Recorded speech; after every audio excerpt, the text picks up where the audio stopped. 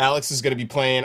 It's so interesting that you guys chose to start with this kind of tutorial where you're actually little kids. I was like, this is fascinating and amazing. Yes, exactly. So the game, for those who don't know, it's an RTS, right? So a real-time strategy game. But here in this tutorial, we somehow need to teach the people how the mechanics work, right? So we thought it's a pretty cool way to make it in this kind of snow fight scene, because not only does it give you the like basics of the game, but it also gives you some background story of the main characters of the game, because this young lady there is Anna, who's the hero for the Polania faction, and it gives the characters actually way more substance, I'd say. Yeah, for sure. It's always good to have like an organic feel when you're doing that, as opposed to it just being this like really stiff, like you have to read a bunch of texts, a bunch of text. But what was your? Oh, go ahead. No, press A and D to move the camera and stuff. So here it's like a little bit more gamification, right? Yeah. So that's the word, I guess. Yeah, true. So what was the inspiration behind Iron Harvest? So the biggest gameplay-wise, the biggest inspiration are games like Company of Heroes, Dawn of War, and Warcraft 3. So it's more this classical RTS, and like gameplay-wise, the closest is probably Company of Heroes. If you remember that game where you have to take cover, you cannot just simply send your troops to the front line. You have to protect them and keep them alive because they are very precious and very expensive. So it's a very tactical and strategic RTS actually. And from the world and the design, it's inspired by Jakub Grujalski, which is a Polish artist, his artwork. And he actually created this 1920 plus universe. That's also in the name Iron Harvest. There's like a subtitle 1920 plus. That's the name of the universe. And in this universe, you have an alternative post World War I, where the people, instead of tanks, were using giant mechs actually to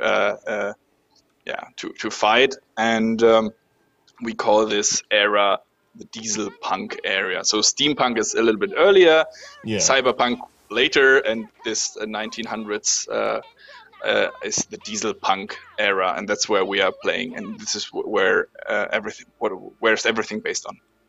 That's super interesting. So so what role do you play on the team? Just curious. Excuse me, come again? What do you do on the team? I'm just curious. Oh yeah, so I'm Toby. I'm the PR manager for this game. So I'm the one who's showing his beard into the camera and tell you how great the game is. But actually, I'm taking the game. I'm traveling the world with it, and I'm trying to show it to the people. And actually, that's what we did since the Kickstarter campaign, showing the game and collecting feedback. And that's what we are also doing right now. There's a closed beta for Iron Harvest, but the big announcement, if I can say it like that, from tomorrow there will be a demo on Steam, so everyone can try at least a little bit of Iron Harvest before it actually releases. And that's important for us because we are collecting feedback and try to implement as much as possible into the game. There's a multiplayer component where you're fighting against your friends and that type of thing? Very right. So in this RTS, of course, there's a big campaign. That's the part which is inspired by Warcraft 3, so with the hero units and the deep single-player campaign. So there will be planned right now 21 missions for the single-player campaign. But of course, as you said, there's also a multiplayer, which I like a bit more than the single-player, but just me personally, because I believe that having this huge mech fight, stomping through buildings, outrunning your opponent, outsmarting your friend, is even more interesting than fighting AI. But that's just me. So if you are more into the single-player part, then go ahead. He got defeated. What can you tell in the tutorial? In the tutorial with snowballs. You know what I mean? Yeah. Oh boy. Well, no diesel. Not looking forward no to diesel, but hard ice. You can try a skirmish battle if you want, because then you can see more than just throwing ice. Yeah. And then if you're quick enough, you will be even able to build some mechs and show the people how the. Hey, someone in the chat is writing Snowpunk. Yeah, Snowpunk. Snowpunk. That's that's pretty tutorial. Exactly. That's dope. That's really dope. Can you tell us a little bit about Yeah. the story while we get back and go try a skirmish? Of course. So the story is, well, in this 1920 plus universe, there's three factions there's more factions, but in the game there's three factions. We have Polania, which is something like alternative Poland, Rusviet, something like alternative Russia, and Saxony, which is something like alternative Germany, and they are fighting each other in Iron Harvest. So, and the idea is that, I don't want to spoil too much about the single player, of course, but the idea is that there is some kind of super weapon somehow someone has it, everyone wants it, and all the campaigns are actually trying to get to this point. Who gets the weapon? Who will take charge? Who will be the powerful source in the end of the game? And that's like the big overview of the campaign. But of course, for every campaign, for each faction, we have 7 missions. So you will see the different angles on the game and the different parts of the game from different views, and eventually find out that who seems bad isn't that bad, and so on. So there's some plot twists and stuff, and the missions should be as unique as possible. Cool. You're gonna have to run us through this as he starts getting things I'm going to moving. the Iron Mine. So first of all, exactly. So that's the Company of Heroes style gameplay where there's no.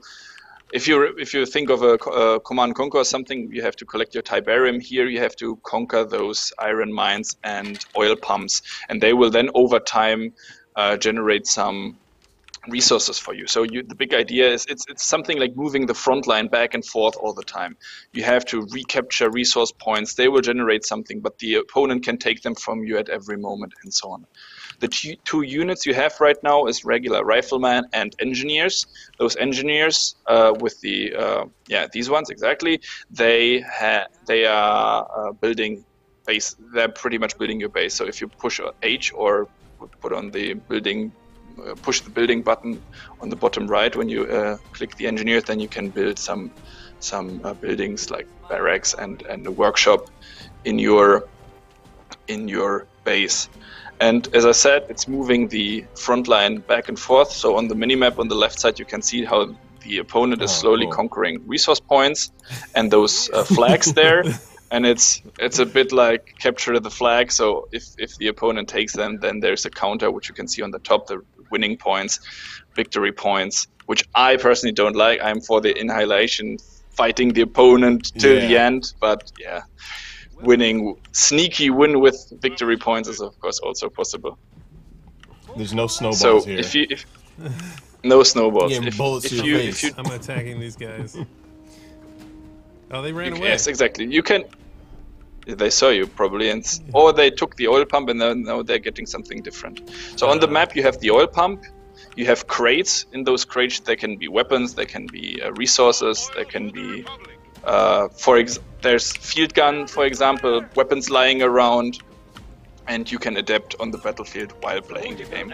And the coolest thing, I believe, is not only the covering system that you have to take cover when you're attacking someone, but when you have a mech or something, then you can walk through buildings and just ignore all the cover because they're way too big and will just stomp through. That's awesome. I would heavily recommend to start building an base, because you took all your units, especially the engineers who is not good at shooting, and you took them to this house. Yes, the house button. If you click on the house button, then you can build, for example, the barracks or workshop, and put it in the base. It's the thing you neglected in the very first moment. Tobias is going in on Alex. Learning is fun. Although I mean, it's as always, you have to get the basics, and that's why the snowball, that's what the snowball tutorial was trying to teach you, that of course how to move on the battlefield, but also how to build your base and take care of it. Our barracks is under attack. My barracks is so under it's attack. getting. By the way, my I'm trying to right now talk to you via my cell phone, and I'm using mobile data. So if anything happens, then Yeah. just so you know. He'll Yeah. figure it out. It's all good. It's good. But it seems to work, so I have my makeshift streaming device. No, here. your stream is amazing, by the way. When we saw your camera, it's like better than like 90% of other, you know what I mean? Looks super pristine. Multiple enemies spotted. Thank you, cell phone manufacturer. I feel like I have lost all my units and my base. So you were learning the hard way. How about we start again? And you use one of those units you have there, the rifleman, to capture resource points, and the other one, the engineers, to immediately start to build something. And then you send out the engineers as well. So I'll So let's restart. Okay. Yeah. For instance. Our barracks is under attack. Are you sure you want to restart? Yes, sir. Yes, So- you definitely do. I sure am. Of course, it's the base building is just the focus is not on the base building. You need a base to be able to build units. Of course, that's where you get your mechs and your soldiers. However, the focus on the game will always be on the front line of the battlefield. So what actually happens is that you're trying to protect your resource points at all time.